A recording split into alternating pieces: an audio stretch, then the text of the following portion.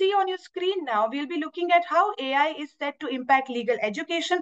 Of course, that is the theme of today's webinar.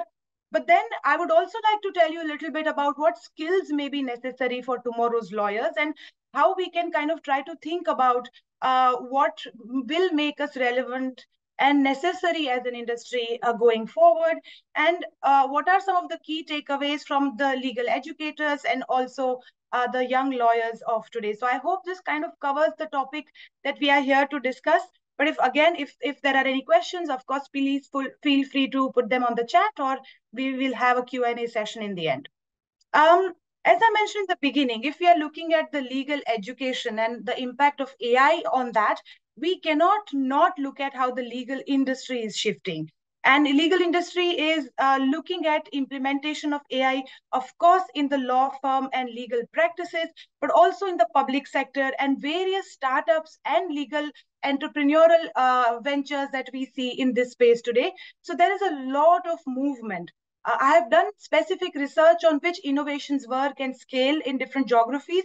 So there is an entire innovation and entrepreneurial aspect to AI and law, which I'm very happy to talk about as well in case if that is of interest. But if we focus on how the legal industry is shifting with the impact of AI, there is this paper I usually talk about and start with because it shows us where we stand in terms of the changes that we are expecting in the coming years. So for example, this paper from 18th of March 2023, so it's also already quite dated. Things are changing so fast in the matter of weeks that a year is also already quite old.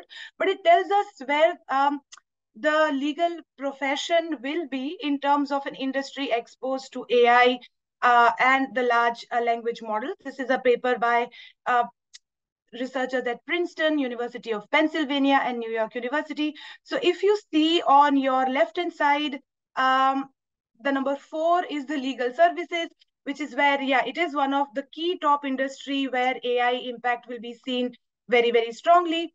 And also with the large modeling adjustment, you see legal industry is quite on the top.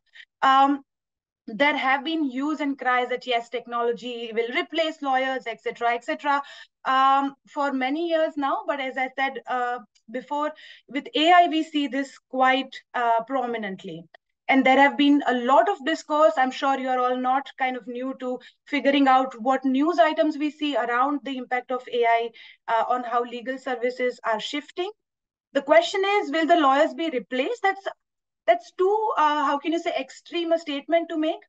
But what skills will be required of tomorrow's lawyers? That is what we need to focus on. No industry, or especially a traditional industry like law, cannot be completely dispensed or replaced. But it's just that people will start requesting and demanding new things because base level of legal awareness or information will be available to a lot of people at scale, right? That is what a large language model does. And then we have to be very critical and very innovative to see how we can add value. So I wanted to also tell you a little bit about what the industry leaders think on this and what is the research that is kind of upcoming in the space of, where do we see the trends shifting?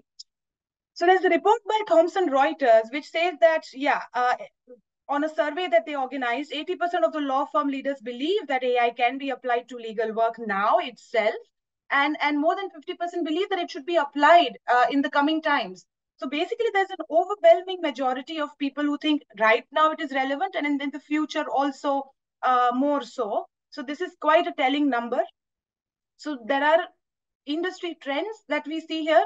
And another research by Clio kind of really gives out the use cases for AI in legal services. So I've kind of put down some of them on the screens, but this is just a growing list.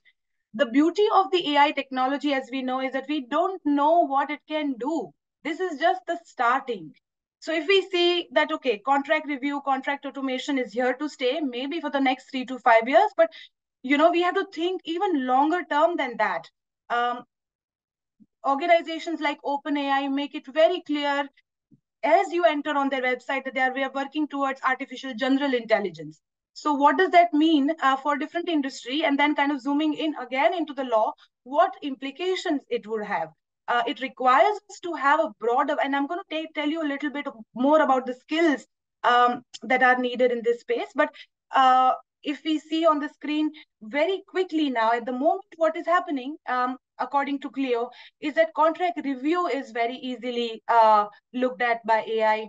Contract automation, so basically document generation, creation of different clauses and clause libraries, and automatically generating a draft, at least the first draft, for lawyers to look at. So that saves a lot of time in kind of rewording and reinventing the wheel. Even with due diligence, we see that, AI can do the repetitive manual tasks so much more efficiently, without errors that human judgment at times can have. Of course, there are issues around bias of AI, but then there are bias that human beings also have. So, how we can weigh and how we can balance that. So these are huge questions for us collectively to think, and the ethics around AI then becomes very critical as well. But for now, I mean, due diligence is definitely something that AI will be good at. E-discovery, and also legal research, finding the right citations, finding the right information at the click of a button, and more intelligently so, is something that AI is already extremely good at. And AI also comes in various sizes and forms, right? There is, of course, these open sources which are available for free to use. And there are questions around hallucination of this. And we also feel that, sometimes it makes up information which is not exactly true. And we will see in the coming slides as to what kind of litigation is happening around it, or what are the current conversations on this. But at the same time, if we are looking at it as just the first draft, and if lawyers and law firms build their own cloud systems to put their own information on a specific AI that they use in-house, then indeed it is a kind of more foolproof than what is available for free to use. So there are different kinds of AI, and we have to look at, what is the most optimum way to do legal research. In terms of litigation strategy and litigation analysis, why this is important is because one of the things AI is very good at is that from a large amount of data to do predictions and to come up with trends and to see what patterns emerge, that is really something that AI can do well. Human beings at some point of time can kind of not take in more data. Maybe, of course, if we train our minds enough, we can, but that takes a lot of hard work. Compared to that, AI can kind of consume huge amount of data and see, okay, what kind of strategy should we adopt in a certain scenario, or what are likely outcomes. Imagine if that starts happening at scale. Understanding the future patterns becomes so much easier and smoother, that perhaps better decision making can also start to happen, right? So those are some of the use cases which we can kind of clearly see AI benefiting the practice of law. And this is just a growing list, as I mentioned. More will come. This is just the beginning of the use of artificial intelligence that we see. There have been naysayers, and I've seen them quite a lot, saying, no, technology is not completely going to replace the lawyers, and things are not going to change as easily as we think. But this time, we see on the screen two examples, and amongst a growing list, that there is an unprecedented uptake in large organizations to do basic tasks, as I mentioned in my previous slides, and using AI for that. So Harvey, of course, many of you might know that PwC has started experiments with different chatbots to speed up the lawyers. So these are in-house tools that are being developed, not something external facing as yet. Allen & Overy, an international law firm, also has introduced AI chatbot. And again, we are still talking of the legal industry at the moment. But please keep in mind what implications this is going to have for legal education as well, and what skills then human lawyers will do if the AI lawyers are already doing these tasks. Westlaw has also announced very recently that to do research in a more accurate way through the use of AI, Westlaw Precision is something that can assist human beings, where we can simply ask a question in everyday language and then get a relevant answer based on what, of course, the repository that is available with Westlaw. So you see, the uptake and the implementation is already there, and we see how this develops, and we have to constantly be vigilant and aware of things shifting. That is one of the skills that definitely comes to mind as I take you through these slides. But I of course, would like to talk to you a little more about what else would be needed. As I mentioned, AI is just the beginning, and the legal sector is ripe for a lot of innovation. Why I say this is that on your screen, what you see at the moment, and this is not typically a use case of AI, but use case of where technology can go. What most of you, and of course, it's a very normal, intuitive assumption that this is just a bunch of code and bunch of kind of, computer language on the screen. But then those who are familiar with this technology would know that this is a smart contract, which is where if you can read the code, you will be able to say that this is a transaction to exchange 10,000 Bitcoins from one party to another. So there is a crypto transaction that is taking place. And how these trustless systems develop is where, execution of the contract is automatic upon certain conditions being met. That means that the entire process or procedure of creating and drafting of different documents and making sure that they are executed between two parties and the need for the lawyers is completely kind of done away with by computer. So on one hand, this was some years ago already, and more changes are coming in this space. Again, when we are talking about intersection of law and technology, one way is, of course, to see how technology is replacing some of the legal tasks. But the new tasks that are coming up for lawyers, when you see this, is that there's going to be a need for regulation. There's going to be a need for more policies and guidelines for using this technology in day-to-day basis, and to make sure that they are safe to use and adapt and scale, right? So there is going to be a huge need for people who can come up with innovative ideas around drafting of policies, around drafting of guidelines, around understanding how technology works to come up with suitable regulations and laws around that. But having said that, the key task of drafting of documents and making sure that they are signed, etc., they may no longer be as needed or be effective. And for that to see, so you need to understand how technology works. So that's another skill set that is coming, and we will see how that also forms part of the list of what law students should be aware of going forward. I put this slide specifically with these two pictures because on one hand, you see how fast technology trends are shifting, but on the other hand, the legal education or legal information is presented in a way which is still in kind of form of these books that we see in front of us. This is the way things are at the moment. And it needless to be said that it will shift. The information that we see in this in these books, even as legal professionals, sometimes it is daunting. And sometimes you feel there is just a lot for us to go through and a lot for us to review to come up with a specific answer. Naturally, if there is a technology which can aid us and assist us in finding the relevant information that we are looking at from this kind of way information is presented, it is definitely going to find a strong uptake. But then also think about the larger perspective of people for whom laws are written and people who are, day-to-day users or people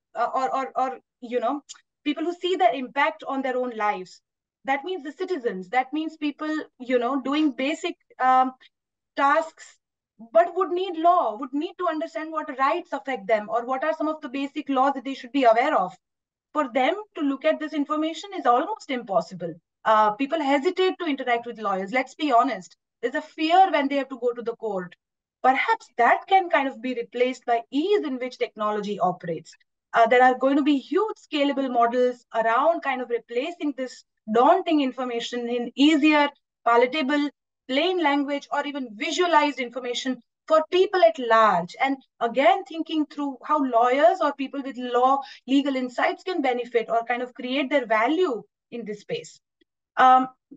moving on, it's just not, this conversation up in the air, but there are tangible evidences and statements and people at very high level talking about this. So Undersecretary General, Deputy Secretary General of United Nations recently made the statement that digital technologies really provide innovative ways for people to seek and obtain redressal through, of course, both formal and informal justice institutions. So as somebody who thinks futuristic, what opportunities do you see here for yourself? How do you think you can add value when these statements are being made from the top, and how you can kind of make yourself really, really relevant? And this is a high level kind of view or vision that is being given, and then that is being made tangible by the numbers here, that just by 2025, so by next year itself, AI and machine learning are going to drive huge amount of business value. And this is a study by Deloitte. So you see that this is going to really take shape extremely quickly, and the business is moving towards that. So as lawyers or law students, if we see which way the trends are shifting, indeed, it is through understanding how AI and machine learning work. If business and clients are going to start adopting this, then of course there's going to be, and there will have to be, a strong kind of reaction in the legal space as well. This is a quote that I really like, because when I kind of ask myself this question or see these conversations all around me, ChatGPT came up with this very interesting quote, which says and when I asked it that, what kind of skill sets will human beings need, and how they will be relevant in terms of the growing machine use, ChatGPT came up with this quote that where human intuition meets machine precision, the potential for greatness unfolds. So see, it's already quite intelligent in figuring out where the right synthesis will lay. As I mentioned, what I asked ChatGPT is important to know what the answer was. So that is the entire science of prompt engineering. That is where you really need to ask the right questions and kind of try to get and seek the right kind of information from ChatGPT. It is not a thinking machine. It is just the right kind of code that will make it generate a specific answer from the data that it has been given.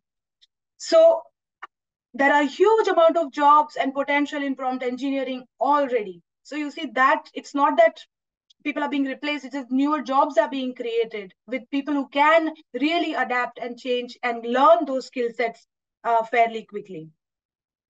So what key skill sets are necessary for tomorrow's lawyers when we see all of this shifting?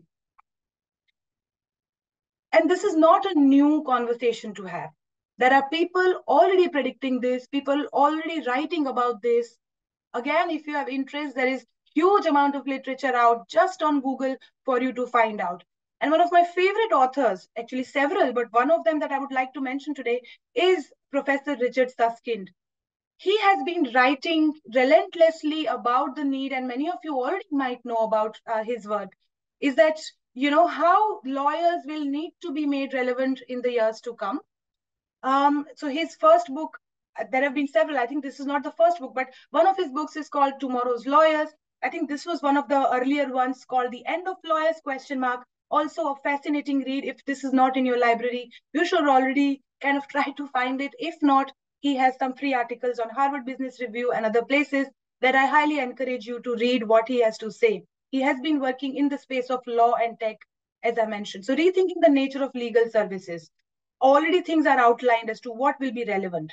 And then it's not just that the private sector or the law firms are going to shift, but the online courts is also something that we have to, kind of bring it in our consciousness. Online dispute resolution, especially I know in India, is a huge kind of, emerging field.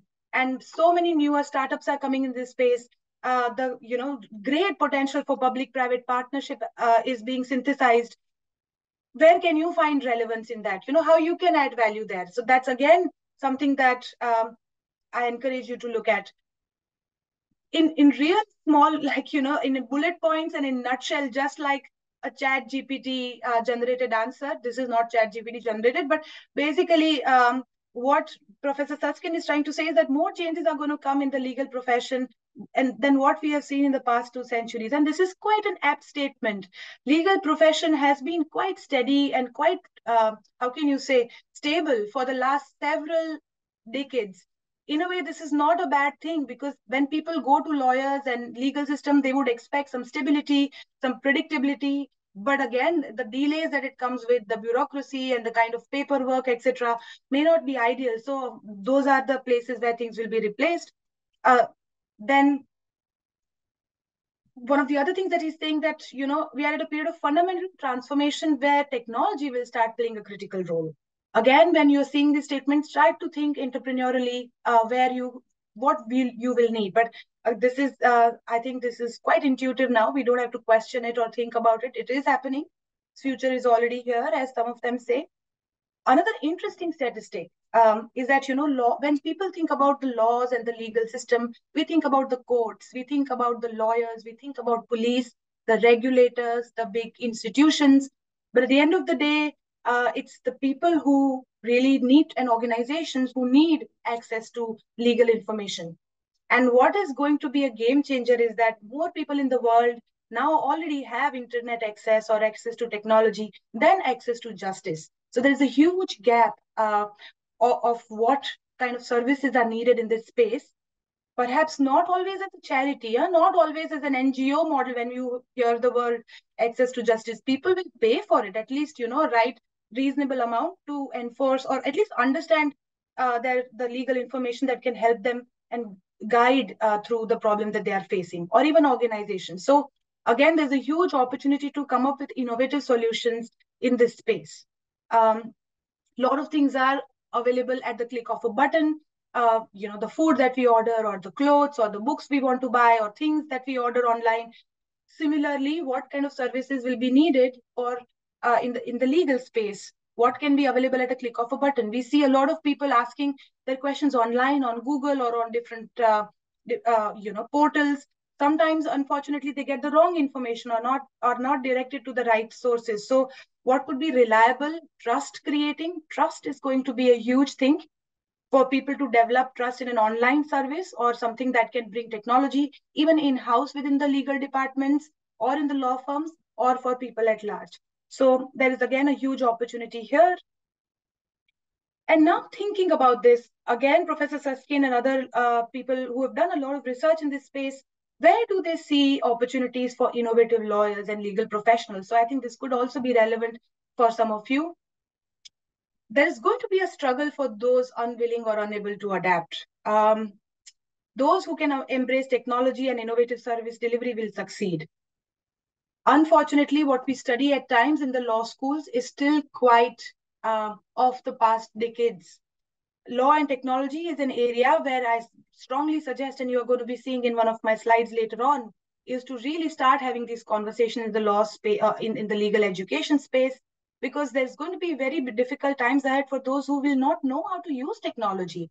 Unfortunately, those who are in the elder generation find it more difficult, but sometimes it's not always age relevant, right? Anyone who is very open-minded to learn how things work will succeed, or able to empathize. And that's what we are going to be seeing on what the clients want, what the users are demanding. So yeah, it's time for all of us to really kind of continue to update ourselves. Need for those who can think outside of the box in offering high quality legal service, because there's going to be a strong demand. The geographical boundaries are also shrinking. That would mean that we are competing with the best of the best at any given time. So when your services are made available online, or when you're using technology, how much can you think outside of the box? How much you can connect the different dots and offer something which is of superior quality compared to those who are also in this space. One of the things that is very relevant is understanding innovation and entrepreneurship, how economics work, how business work. That combined with offering of the legal service is going to be a game changer, or quite a cutting edge service that lawyers can offer. So those are two important skill sets. Not everybody has to be an entrepreneur. Not everybody has to start their own organization. Maybe it's not for everyone, but at least having that beginner's mindset or curiosity of how things are shifting, that itself is enough. You don't have to kind of completely change direction because things are changing. be good in what you do and understand what the bigger picture is. That is critical. One of the things that is relevant is to know that clients will also start having a lot of information for themselves. When we go to doctor, for example, first we also Google and find out, okay, what can I find for myself online from the information that is available for free. Similarly, clients also do that, users also do that. With artificial intelligence giving very clear and good answers, clients will start asking more intelligent questions. They will start thinking, okay, how best can this legal professional understand me or support me in my need? One of the things that I always hear lawyers say when you start talking about technology is that no, lawyers will always have the soft skills. We will always be in demand for, having the one-on-one human interaction. But you might be surprised to know that there are really good AI tools which are so empathic and sometimes are also used in therapy in different parts of the world, because other human beings can only offer so much empathy, but which is something that is available 24/7 and can also be programmed to be extremely sensitive to the human interaction that they are having. They are kind of trumping some of our soft skills too. One of the examples is called pi.ai. You should check it out. And it's a very interesting way in which AI starts to communicate with human beings. So if we think that this is something that is only going to be a human forte, that is something you might want to reconsider really. And very happy to kind of think through with you more. But what is going to be really relevant is to kind of connect the different dots. And one of the other researchers from Stanford who is doing great work, and a lot of her work is online and is used in different parts of the world, is called Margaret Hagan at Stanford Design School. And one of her key expertise is looking at, lawyers as designers. Lawyers are often thought to be solution provider. You go to the, client comes to you, and as a lawyer, you are supposed to just give the solution saying, this section applies, this law, this is what you should do. I advise you to do this. And clients will often believe, because, that's this power dynamic. There is this, you really trust the lawyer. But designers, on the other hand, start to design everything based on, who's using that product and how their service or product will be utilized by the client. So that is something that we need to change in terms of the mindset that we have to co-create with our clients. So looking at the designer mindset, technology and law. So that kind of unique combination will be quite relevant. That's something maybe technology will not be as good to do. Maybe it is, but for now, indeed, that mindset shift is something that seems extremely relevant. So what Professor Hagan says is that you need to build a new skill set or a new set of professional paths and opportunities for lawyers. That is something that we need to be more aware of. We need to do consciously as legal educators or people in this field, because they will be needed to generate how you can serve clients better, different lawyers and law firms better, or general public in newer ways. It could be through technology, or maybe it's not. Newer things that we can offer could be either, and building ideas for viable products and businesses. So that is something that you need to be thinking through. More forward thinking and creative generation of solutions. Keep the focus on clients, as I mentioned. Very quickly, I wanted to talk to you about human-centered design, because when you're talking a lot around technology and how AI is shifting things, coming back to the human problems and how they are going to be solved. Again, there's a huge amount of literature on how human-centered design thinking or human-centered problem-solving techniques, putting people at the center of even technology development, of creating the products and services that resonate with your audience. That is going to be quite critical. Yes, I see some hands. I will conclude in the next 10 minutes, and perhaps we can take questions after that. Because then I would finish all of what I want to say. I hope that is okay. And then the human-centered design, I mentioned this earlier, but business consulting companies are already using this, and this is something that is definitely going to have ripple effects in the field of law. So that now coming to the legal education, hopefully you have seen some of the dots of how law is kind of, what kind of changes and skill set requirements are needed from the legal educators, but specifically so. There are conversations around, yes, GPT-4 beating 90% of the lawyers to pass the bar in the US. So yeah, what does that mean for us? That means that there's a lot of information already available with GPTs to kind of capture and encapsulate the lot of legal information and coming up with the right answer. So that it can already do. We need to think of better ways then to create what will qualify a good lawyer to be providing good service. But then there are also these questions, right? So that jury is still out on this one. The fact that ChatGPT hallucinates, it comes up with wrong cases, it kind of, misdirects at times to what is not the right answer. And there have been people who've been debarred from just copying and pasting from ChatGPT answer in one of the petitions. So that is not the right thing to do. As intelligent people, we should at least double check what the ChatGPT or any generative AI tool that you're using is generating. So jury is still out on kind of how intelligent it is or how much it hallucinates. But the answer is not in the extreme. The answer is somewhere in the middle, somewhere where kind of we figure out how things are shifting, we shift with it, but being very, very cautious, designing our policies, designing our kind of training programs, etc. So the question is, yeah, to use ChatGPT or to not use the ChatGPT, especially in legal education, especially in different universities. How do we train our young minds today? And whether this is going to be a necessary skill set or not. Like it or not, people use ChatGPT or other LLMs that are going to be there.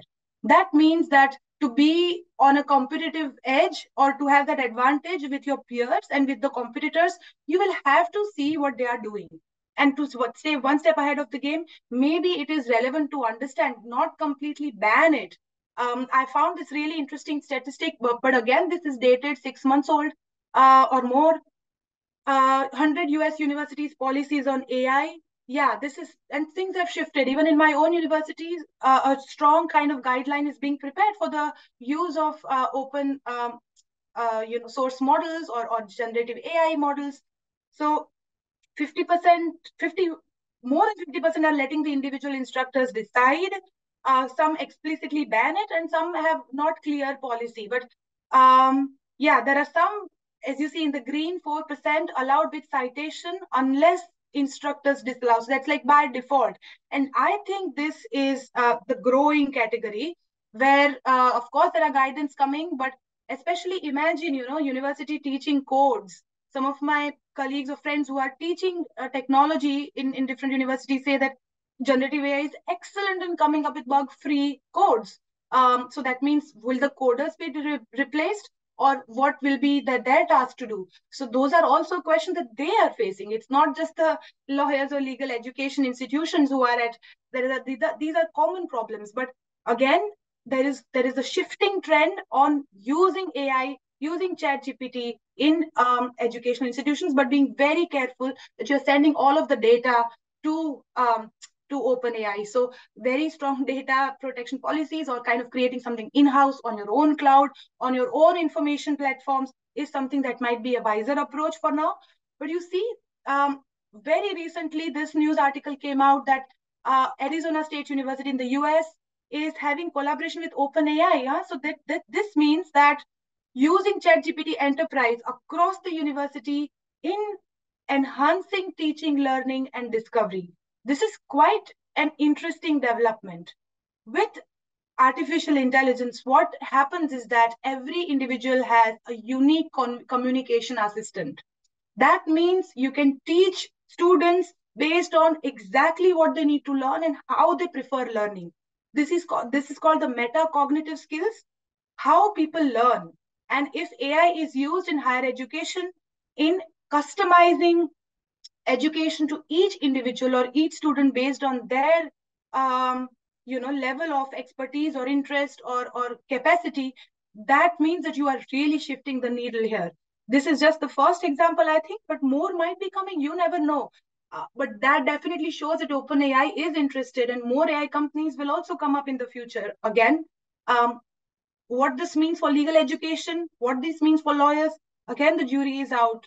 But we have to keep an open mind. This is happening. This is happening. So what are some of the legal tasks? This is for legal educators now to think what generative AI can do very, very well. And then how do we respond as people in the law around it? So drafting. A generative AI is going to be extremely good at drafting. Not a lot of law students like drafting, maybe a lot of them like as well, but this creates amazing first draft, at least as we discussed. Then there are, really good research tools already available around with the use of generative AI, that it can do really well as well, coming up with some of the first level of drafting of research. And some of the communication, as we saw Harvey and as we saw Westlaw Precision, internal communication, helping lawyers in-house to find the right answers or kind of to tell them where to look or to guide them in the right direction. Even some of the legal bots that we see on some of the law firm websites, just the low hanging fruit, the first information is collected. This is where generative AI is also very good at, in customer communication. And then if things are more complicated, you refer them to the right person in the organization. So some of the stakeholder communication, again, a legal task that generative AI can do quite well. So training the lawyers and future legal professionals in keeping this in mind is going to be critical. And last couple of slides, and then I'm very happy to take the questions on some of the takeaway for law students and legal educators. If you are a law student, what you should do and how you should adapt and kind of learn from what is happening. First, think about how relevant is my current range of skills, especially at the moment, how I'm able to add value, how I'm able to stay relevant in kind of looking at the tasks which are coming before me. Is it good? But then keep in mind what skills will be needed from the legal professionals in the next 3 to 5 years. How good am I in predicting this? Have conversations with your colleagues, have conversations with your friends from different industries as well, and ask them, what would you need from legal professionals and how can I learn quickly? Will this mean learning coding? Maybe you need to kind of just understand how Python code works, and then again ask ChatGPT. It is there to guide you through kind of understanding it. Self-learning and kind of something that all of us can do is no longer an excuse not to do. We all have to update our skill set on ongoing basis. Yes, that is something which we have to prepare ourselves for. Again, another skill that is going to be relevant is creating those draft policies and guidelines around the use of new technologies. Data protection is going to be extremely important. Privacy related conversations, ethics, and responsible AI is also going to be a very, very dominant conversation already. I mean, if not in the next few months or years. So how can I learn this quickly is something that is what you need to think about. Again, just focusing on law may not be enough, unfortunately. A lot of times, our legal education really, really drills down all the right sections, all the right legal provisions, but maybe AI will be so good at doing now. So, how am I updated about what is happening in the outside world, about other related sectors? Where can I add expertise, or where can I combine my legal information and knowledge with different sectors? That's where you start to add value, because then your thinking pattern is little more open-minded than just the legal thinking mind, which is critical, which is analytical, and which is great. But is it creative enough to think through the future? You need to think about this, right? How thorough is my understanding of technology? We talked about this. This is no escape. You need to familiarize yourself, like it or not. Yeah, adapt is the time. And how thorough is my understanding of the nature of the legal problems people and organizations experience? This is a very critical one. You can no longer think, okay, I this is how things have always been and this is how it will continue to be. No, try to empathize with your clients and organizations that you work with. How uniquely can you solve? I think we can think through quite innovatively at times as well, through communications and teamwork. So that, again, discussions with different people from different sectors, that is really going to be critical. And then if you're a legal educator, what do you need to think through? I would say all of the above: future proofing yourself, All the legal educators also have to think about how relevant their skill sets are and how good they are in future proofing the skill sets of their students. So also thinking about how I can future proof the skill sets of my students. What is industry relevant? That is also a critical one. What will the industry require of the legal professionals and how I can already include this in my curriculum? AI is one of them, but then again, there are a huge aspects of cybersecurity that one needs to be aware of. These are issues happening of cybersecurity fraud. So how, as legal professionals, can we respond to that? Data protection and privacy is another one. Biotechnology is another one. So technology, there is this, regulation technology or fin technology already there. But agriculture technology, healthcare technology. So where are some of these areas where I can have these discussions in the classrooms already, if not now? And how fast we can deploy a course on law and technology if we do not have it already in our curriculum? I think all the law schools should already have this at multiple levels, starting from year 1 to year 5, because I'm sure internships, you see a lot of use of it coming when you are practically working on the ground. And again, the last one is how multifaceted our curriculum already is. Are we just thinking about law all the time, or how we can make it industry relevant and give a little broader picture about the world around us as legal educator? So I guess on one hand, um, we see a huge amount of technology coming, but there are still access to justice issues and understanding of the clients. So bringing these two worlds together is going to be, I would say, capturing the AI and legal education talk. I am going to I have some examples to talk about, but I know that you have some questions as well. So I think in the last 15 minutes, I'm going to welcome any questions or thoughts or suggestions that you have for me. And yes, thank you for your patient listening. Kanan, I have to say that was a brilliant session. It was really insightful. And as a consumer, not only for moderating this session, but as a consumer of legal knowledge and everything, this was really nice. I mean, Thank you. with PPT, with all the current up to date, images that you used and the news clippings, it was really relevant. Thank you. Thank you. So, for the questions, you've already covered some of the questions that we had received during registration from our attendees. We'll just quickly go over to the chat box to see if there are some. One I saw and one which we received earlier also was there are a lot of curious people on.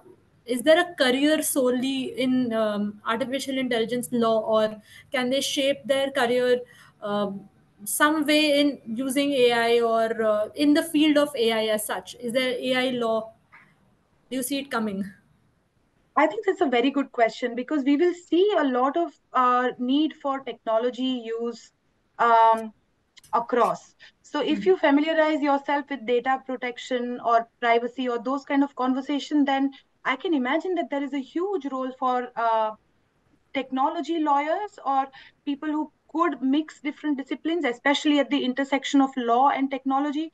So if that is an area of your interest, I would say why not? But then be really good at technology because a lot of people from the technology field are also interested in law, right? And they bring with themselves a lot of insight around how softwares work and how coding happens. And so then you have to start being very, very good at how AI. I would wish to I have to say in my beginning slides, I started to include information around how AI works, what AI is, and what AI can do. But then, we had limited time and there is only so much I can cover. But please go through the entire technology then be very, very good at it. I would say that there's a huge scope in that. Imagine there's going to be also a huge scope in space law, also huge Yes. scope in biotech. So if these are the areas of your interest, then feel free to kind of start pursuing it very, very seriously. And then world is your canvas because for some of these issues, you don't need just the geographical specific Yes. understanding. So you can be quite international. Sorry, I can go on, but I want to also take other questions. That's fine. So, Kanan, like you mentioned, you'll be surprised that we not only have lawyers or law students here for the session. We got a lot of interests from people who are in science, and even though this is on legal education, But we were very happily volume. surprised that we received such, participation from the attendees. So another question, and I saw two of the same was, do you suggest any reading material on AI, maybe as a ready reference? Hmm. This is a very good question. I think there's going to be some book on AI for dummies. There is a book called um, just basics of AI. I think there is something around this. But just go online and start reading multiple sources. That is what I would do. MIT has great source on generative AI. So Right. MIT is one source. I think Stanford Design School also has started a lot of conversations around privacy. So I would say at least MIT and Stanford are doing very, very good work. Um, then there are, of course, blogs by Richard Susskind, which I already mentioned. So these are the reading material I would really request you to read if you have not already. I think AI is just not for lawyers or legal educators, but for everyone. And I'm so glad to know that there is interest from people of other disciplines too. Because at the end of the day, laws and legal information is something that we all need to be aware of. Correct. Unfortunately, a lot of people who experience legal problems end up learning laws themselves, thinking how I can understand my problems best and solve them. For them, this is a great opportunity to start kind of thinking what tools we can use to simplify our understanding. So I'm so glad that there is cross-sectoral interest. That's great, Karan. So, another question that I see is, someone's asking a practical example of how a lawyer learning a language, Python. You had mentioned that learning of coding and everything could become imperative for a lawyer to learn to be relevant. Yeah. So how So, they can learn? I mean, there are really nice YouTube videos. So one of the things that we did in our law school is to ask students in their third years to make their own LLM, make their own Gen AI. Now with really, ChatGPT, yeah, and we kind of threw them in the deep end, and then they figured it out.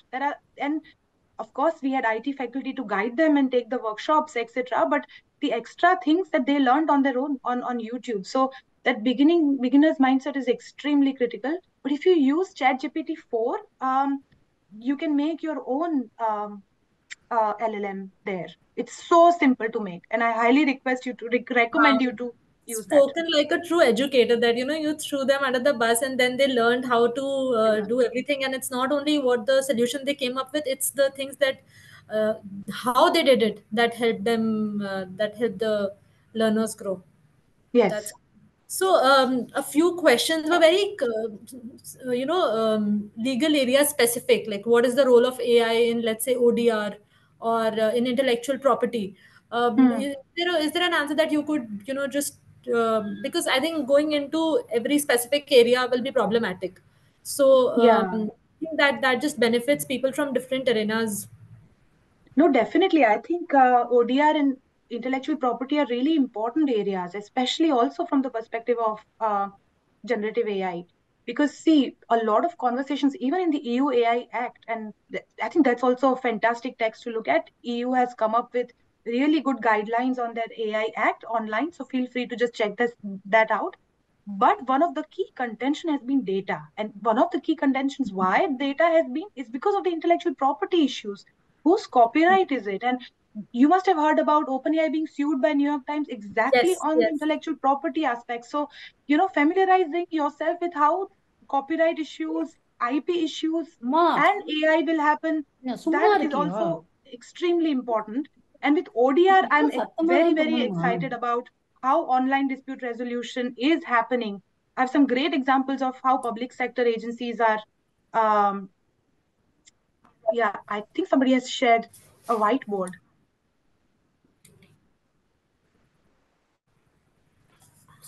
I'll just check now. Yeah, but any which ways, I would say, yeah, there are some Ma'am, great I think examples of there is public a sector case. agencies using ODR mechanisms, and this is going to exponentially help them create solutions at doorstep of people. So I would say there is a huge potential for combining AI and ODR in simplifying, dispute resolution. Courts are doing this. Mediation will Right. be so much easier. I can go on. Entrepreneurial thinking mind people will find this a great opportunity. I think in India, one more thing I would say, sorry about this, but we have some amazing technology universities also. And I think their IITs are doing some great work around coming up with Gen AI solutions. So collaborating with them, understanding Correct. what is happening there is very important. Sometimes, left hand doesn't know what the right hand is doing. So that would be important to do. Coming up with That's great, ma'am. hackathon, I'll coming just up with competition. Sorry, I can go on. no, that's great. Actually, everything that you're saying is so relevant, and it's so good to know because all of this is actually happening. We're not just talking about theory. We're not talking about something that happened 30 years ago. It's happening right when we speak. Exactly. So I there's see this question, sorry, about no, judges using AI. And, there are some researchers I know in South America who are already studying how AI is used by judges. And they are doing controlled trials around this. And judges are openly saying, we are using some of it for drafting purposes, for research purposes, and how much more efficient they are. Of course, it's not always right, but as I said, the first draft aspect, you cannot ignore that.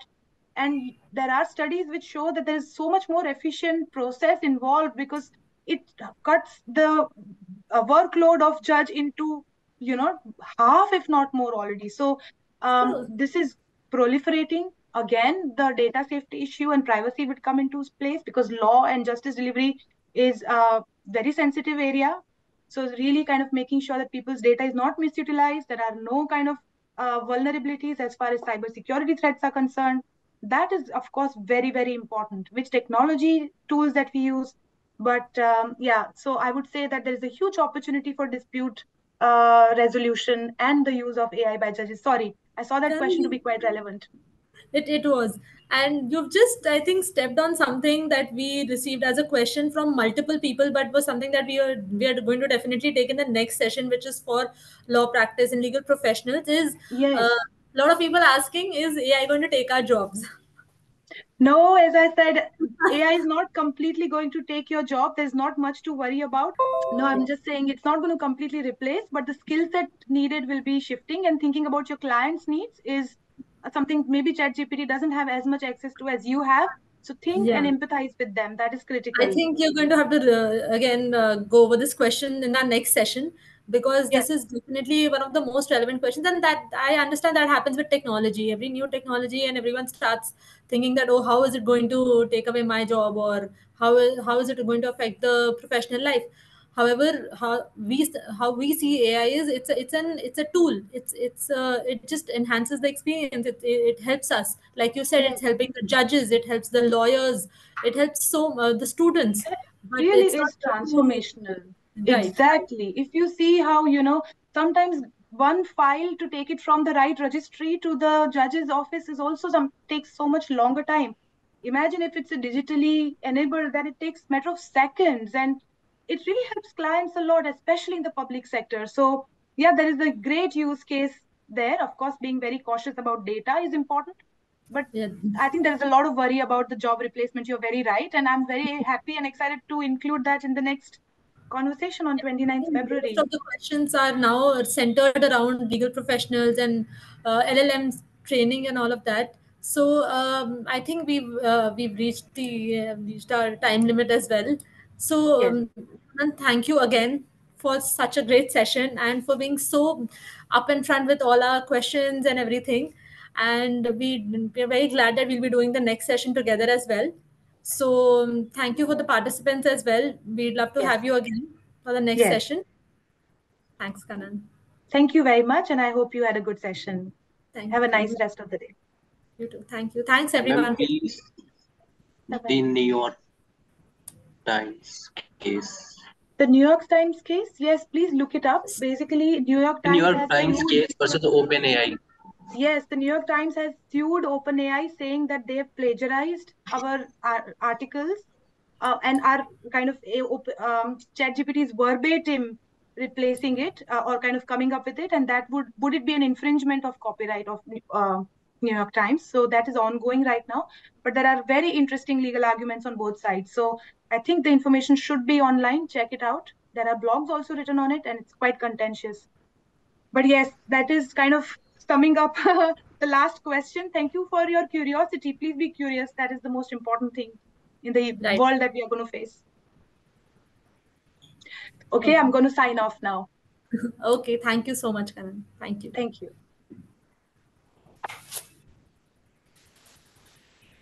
Thanks everyone for joining in.